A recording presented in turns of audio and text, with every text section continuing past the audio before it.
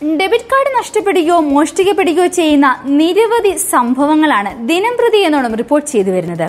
Card ദുരുപയോഗം ചെയ്യുന്നത് ഒഴിവാക്കുവാൻ ഉടനടി ബ്ലോക്ക് ചെയ്യാൻ നടപടി സ്വീകരിക്കണമെന്നാണ് ബാങ്കുകൾ ഉപഭോക്താക്കൾക്ക് നൽകിയിരിക്കുന്ന നിർദ്ദേശം.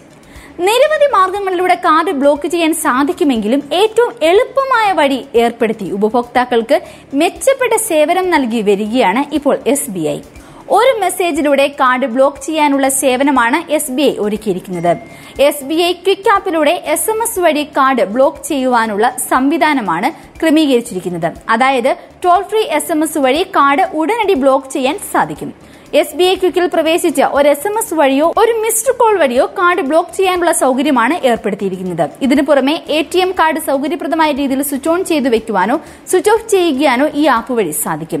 Account balance, mini statement, check ബുക്കിന് അപേക്ഷിക്കൽ തുടങ്ങി ബാങ്കിന്റെ നിരവധി സേവനങ്ങളും ഈ ആപ്പ് വഴി ലഭിക്കുന്നതാണ്. ഇതിനും പുറമെ ഓഫ്ലൈനായും കാർഡ് ബ്ലോക്ക് ചെയ്യാൻ സാധിക്കും. അതിന് ബാങ്കുമായി ബന്ധിപ്പിച്ച രജിസ്റ്റേർഡ് മൊബൈൽ നമ്പർ ഉണ്ടായാൽ മതി.